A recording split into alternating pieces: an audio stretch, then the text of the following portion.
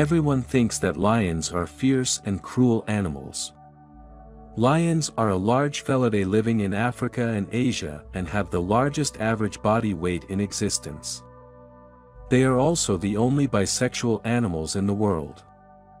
They are pack animals, and the female lion who is powerful in the pride will become the lion king, while the male lion will stray away from its birthplace when it is an adult. Lions are territorial and will fight each other, but not all lions are vicious and brutal. Let's take a look at different lions together. The sky was clear. Several volunteers were driving their green trucks to go home. One volunteer was looking out the window. The truck pulled slowly into an overgrown section of road, and the golden grass was growing tall. Suddenly, the volunteer shouted for the driver Mike to stop because there was an injured lion. The dying lion on the ground seemed to sense the hope of surviving, so it snorted softly, its voice extremely weak. It appeared to be sending out a final distress call to volunteers. At that time its hair was soaked with sweat and mucus, and there was a faint trace of blood, as if it had just been born. The volunteers saw the lion so weak and decided to take it home for treatment. On the way home the lion slept soundly. Soon they would be home. The lion seemed to understand what they were saying. It hummed softly, as if it knew it was home, and then it cupped its head on the volunteer who was holding it. At that time, the sun had already gone down, and the volunteers were not in a hurry to eat. But they were scrambling to bathe the weak lion. But it was too weak, everyone was afraid of hurting it, so they all backed away, leaving only one volunteer to bathe it. The other volunteers did not rest, they handed towels, shower gels and showers respectively. The lion enjoyed it very much and didn't move the whole time. Just when it was about to take a bath, it let out a comfortable bark. After taking a shower, they blow dry its hair with a hairdryer. After washing for a while, the clean lion lay lazily on the sofa. It was really cute.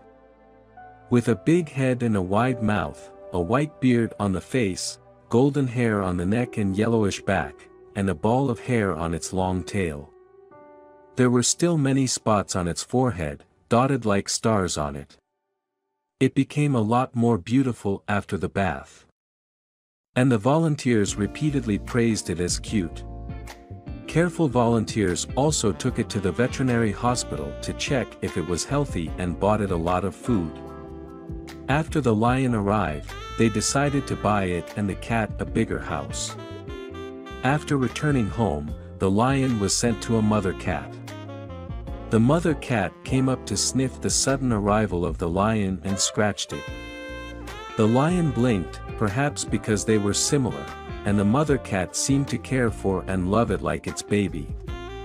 Volunteers bought separate nests for them and placed the nests in a corner of the living room. The volunteers, the lion and the mother cat all seemed to have fallen asleep peacefully after dinner.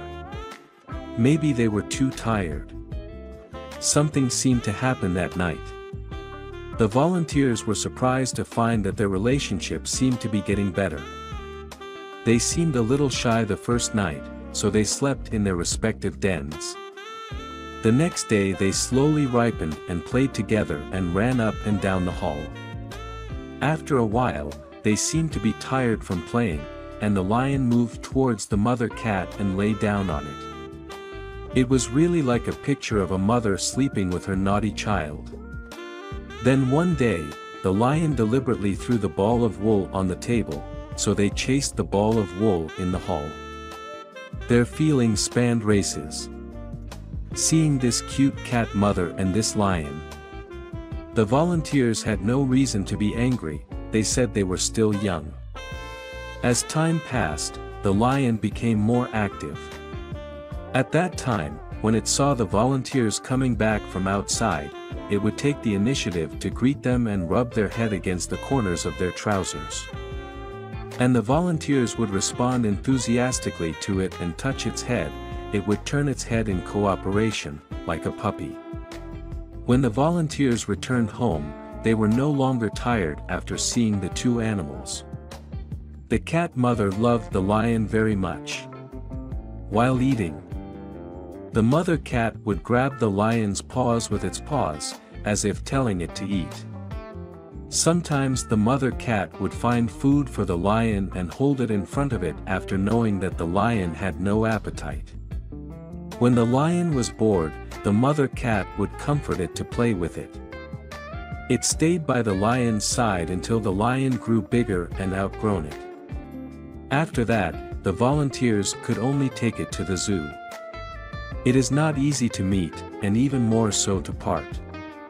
A few days before the separation, the cat mother stayed with the lion and did not want to leave. There seemed to be tears in its eyes, like a mother who was reluctant to part. The lion also seemed to feel its strangeness, so it was not happy. But the day of parting would always come. Both the cat and the lion were in tears that day. And the volunteers took many photos with the lion as a souvenir. Years later, the cat mother saw the lion again with the help of people.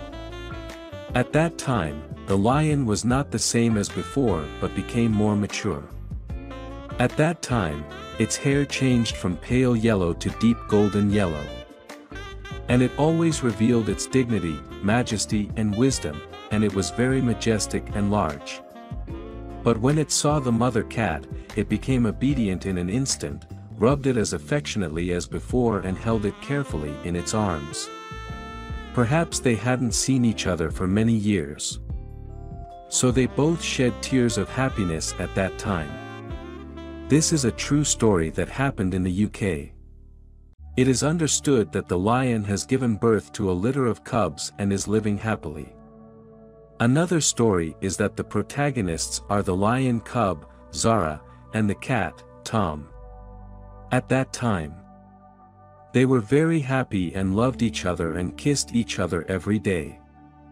One day Zara suddenly left because Zara was going to separate from its parents and start a new life in Africa, but Tom would not leave with it. Later, Zara successfully joined the family of the owner of the Kim Simmons Zoo and met other cats and became good friends with them. The owner prepared a lot of milk for Zara and fed it herself. Soon after, Zara set off for the Uganda Wildlife Education Center in East Africa. The owner said that as long as it was happy, she would be happy. She also said that she was very reluctant to Zara, but she thought that Zara would never forget her. All the lions born at Linton Zoo were later moved to Uganda and Zara was filmed by a film crew, who planned to make a documentary about Zara which is scheduled to be screened this year. According to the report, in 2022, there will be only 23,000 lions left in the world. Therefore, lions have been listed as critically endangered animals and are first-class protected animals in my country. But many people are still killing them in large numbers. It is hoped that everyone will stop hunting them. To protect animals is to protect ourselves. When an old fisherman noticed a bear in need sitting next to him, he immediately sprang into action. He was used to hunting, tracking, and killing, but this bear made him do something that he had never even considered. Near the remote town of Kalino in far western Russia, Foka Sergev lived a quiet life. Since his wife had died 10 years earlier, he did everything himself: cooking, cleaning, and maintenance. In these parts of the world, there were no handymen to call in, and Foka's job went far beyond taking care of his household because his home was so isolated. He had to hunt for his own food too, as the nearest shopping center was almost an hour away. He would go there if he were desperate, but that rarely happened, not more than once a month. So, to feed himself, that meant hunting with his rifle in the forest or taking his fishing equipment to the nearby river. There was no question about which one he preferred. In his working life, he had been a fisherman, working in almost any city that had a port in it, and he missed it. The long adventures with his crewmates, managing the onboard 70-foot, 23-meter, fishing boats and riding into the high seas, it was chaotic and dangerous, but they were some of the best days of his life. Even in the off-season, the men would go on fishing trips together. It was great bonding, and Foka longed for those days. Now, he didn't have any fishing buddies left. All he was left with were his memories. What connected him most was sitting by the river, fishing for food. Cleaning and gutting his prey was something he could do with his eyes closed, and he knew almost every species of fish by sight. Of course, his river fishing was a much smaller operation than he was used to, but it gave Foka something to do. Living near the forest all alone could be isolating. One balmy Thursday, Foka got more than he bargained for. His relaxed fishing time was interrupted by one of the deadliest animals on the planet, and it gave Foka a story to tell for years to come, even if nobody believed him. That day, he had already been out to collect firewood. When he finished stacking the branches, he looked up to the sky to see if the weather would make for a good fishing trip. The river was a 25-minute walk, and he didn't want to get caught in the rain. That thick dirt could quickly turn to mud and make the house almost inaccessible. There were some clouds in the distance, but Foka had a weather radar in his head. He could feel that the rain wouldn't come until evening. There was plenty of time to fish, so he put on his coat and boots, and packed his fishing gear before heading out. Before he knew it, Foka could hear the sound of the water streaming by. That's how he knew he was close. When he arrived, he unpacked to settle in for the day. He unfolded his camping chair, put bait on the end of the hooks, and tossed the line into the river. Foka had even brought a cooler with a couple of drinks to pass the time. From experience, he knew that he might be waiting for a while. It wasn't a huge river, and there wasn't too much activity. That's why he needed to stay out for at least a few hours. He was hoping to catch some salmon or maybe a small trout, nothing massive, just big enough to make himself a nice dinner. But something came to him much quicker than he expected. The only thing was, it wasn't from the river. Relaxing into his chair, a gentle breeze blew over Foka's body. He could feel the sunlight on his skin, and the sensation was so relaxing that he started drifting off to sleep. That's why he didn't notice something creeping up behind him. A shadow was moving up beside him. When Foka began to flutter his eyes and wake up, the sunlight snuck in through the slits of his eyelids, and he stretched his muscles in his chair. It did seem a little dark to him, but he didn't think much of it at first. Foka was half asleep and assumed it was a shadow from a tree. Besides, he had other fish to fry, and literally something was tugging on his line, and he could see that it had some force behind it. This jolted him into action. He picked up his fishing rod and began to reel it in, but it kept sliding loose. Soon, he was on his feet, fighting to pull the fish in. This was very unusual to have such a big catch in this river. Usually, they were small fish that you could fit in your hand. That's why he brought a small bucket with him. But this was a monster. Foka was eventually able to wrestle it to the surface of the water and hoisted it into the air with a swift movement. While it squirmed around on the line, he got his first real glimpse of its shape. Its body was long, smooth, and shiny, almost like an eel, and its mouth was gaping open, trying to find the water it was accustomed to. Foka recognized this fish, of course. It was a Siberian giant trout, sometimes known as a Siberian salmon. What was most impressive was its sheer size. It must have been more than 70 inches, 177 centimeters, by far the biggest fish he'd ever caught in this river. His first thought was how his drinking buddies at the nearest pub were going to react when he told them. He even considered taking it there to show them himself, in case they didn't believe him.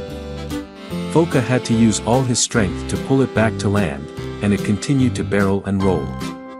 He tossed it into the bucket to his right, waiting next to him, ready to gut. Letting out a big sigh, Foka was about to prepare to put another piece of bait on the line, but he was so concerned with the fish that he hadn't noticed what was on the other side of him to his left. With a deep breath, Foka leaned back into his chair. That's when he noticed it. He felt that something was sitting beside him, and to his horror, as he slowly turned his head, his instinct was proven right. Panting heavily, sitting just a few meters away from Foka, was a huge brown bear. Water was dripping off its fur as though it had just been swimming, and the grass underneath it had flattened under its weight. It was looking out towards the river, but as it noticed Foka, the animal turned its head to face him. The fisherman did have experience with bears, but never from this close. He was frozen in terror for what felt like an eternity, unsure of what to do. He looked the bear up and down, careful not to make any sudden movements, thinking that this animal could tear him apart within the space of a few minutes. But something was off. The bear looked sad, almost like it was crying, and it was staring at Foka with imploring eyes. That's when he spotted something sticking out of its foot. It was a giant thorn, and its other foot had scratches on it, suggesting that the bear had tried and failed to pick it out. It wasn't just tired, it was injured. The bear clearly noticed the man staring and looked down at its feet too, acknowledging its injury. It was in trouble and needed help. For some reason, Foka felt compassion for this bear. Maybe it was the way it sat next to him, almost like a fishing buddy, or the fact that it had been there for some time already without attacking him. So, he reached into his bag slowly and pulled out a gardener's glove he sometimes used. He slid his hand in and approached the bear, beginning to pull the thorn out. The bear winced in pain but remained pretty still. It only took a few moments, and once the thorn was out, the bear let out a big roar. Foka was thrilled that he could help, and he even tossed the giant fish he had just caught to it. The bear caught it in its mouth and backed off into the forest, where Foka spotted the silhouette of some cubs. She was a mother with babies in tow. Could it get any more magical than that? It's a story that Foka will never forget, but his friends still don't believe him, a 70-inch river fish and a bear sitting next to you. They suggested that maybe he never woke up from his nap. What a great story! Would you have dared approach the injured bear, and would you have gifted the giant fish to it? When an eagle swooped down to take a little boy away, his grandparents were surprised and scared. But the reason why this bird acts in this way will shock you. Leon's ancestors once lived in the beautiful mountains of North America. They have lived in and around green meadows, towering cliffs and majestic mountains for generations. Leon was born there, and he has been raising and herding various animals for many years.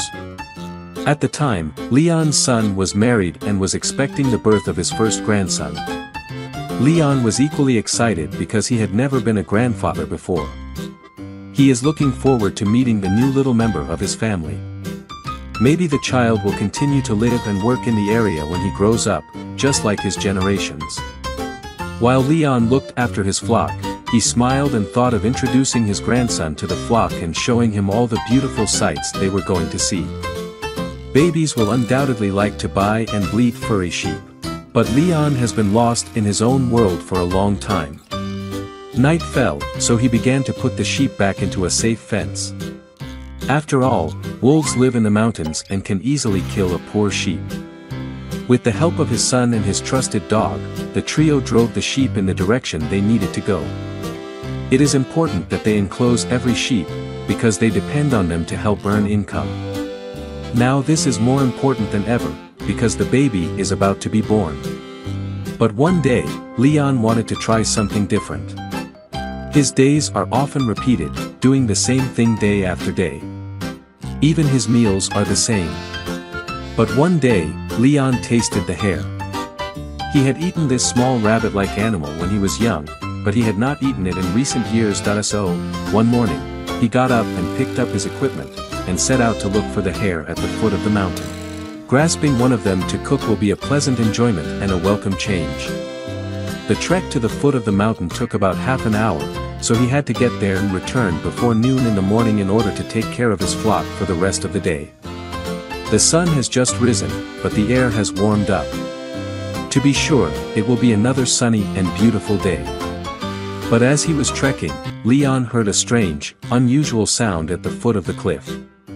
He still walked tirelessly through the forest, where he felt at home, and he knew all the roads that people walked in the area and all the animals in the forest. There is a forest stream not far from the hut. It flows out from under the stone. It is cold and delicious. Even if you drink a lot, you still want to continue drinking. Pate was there drinking and resting, and those who came from the village did not know that there was a source here, only he knew it, a spring that was hard to see in 100 years, and who else could be in this wilderness besides him? It's inaccessible here. It was a voice he could not pinpoint accurately, but something drove him in that direction. Towards the bottom of the cliff, Leon's eyes were widened by the sight before him. It was a beautiful, huge and majestic eagle, but something was wrong. It screamed in pain. It seems to have damaged its wings. As soon as the eagle saw Leon, it wanted to flutter its wings and fly, but it never left the ground. Leon wondered if it had damaged its wings while fighting with animals. He guessed he would never know, but what he knew was that he had to help the poor bird. Leon took off his jacket and gently wrapped it around the eagle. It no longer struggles, just looks at him, as if praying for a man's help. Leon carried the eagle all the way home. He was amazed at how heavy and huge the birds were. They dive and soar all the way in the sky, and they don't look big. When he got home, Leon ordered his son to take the sheep to the field. Then he took the eagle to a room in his house, where he began to wash the injured wing and treat it with medicine, gauze and bandages. He even brought the eagle some meat to eat, hoping it would keep its strength. Once his work was done and he was satisfied with the eagle's wings, he created a habitat for it and brought it extra food and water during its recovery. Leon didn't want to keep the eagle forever. He just wanted to make sure it was safe and good enough to be put back into the wild.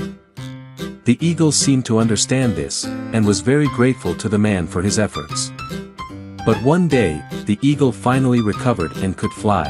So all the Leon family gathered outside and watched the beautiful bird soar into the air and fly back to the mountain where it used to be. But this is not the last time Leon will see the eagle. It would visit the house every few days, and even sit in the field next to Leon and guard his flock. This is an unlikely friendship, which stems from a kind and simple act. 10 months later, Leon finally had a grandson, a little boy named Tony. He was born in the family mansion and is a strong and beautiful child. One of the most amazing things about birthday is that the eagle greets the baby there. It watched with curiosity as Leon held his baby, then flew away screaming, circling happily in the air. Shortly after Tony was born, the whole family held a big party to celebrate the arrival of the new couple. Not only are all of Leon's family there, but the extended family has embarked on a journey to meet this new excellent member of their family. They brought food and presents, and everyone was chatting happily, eating, drinking, and above all, cooing to the beautiful little baby boy sitting in the crib in the middle of the room.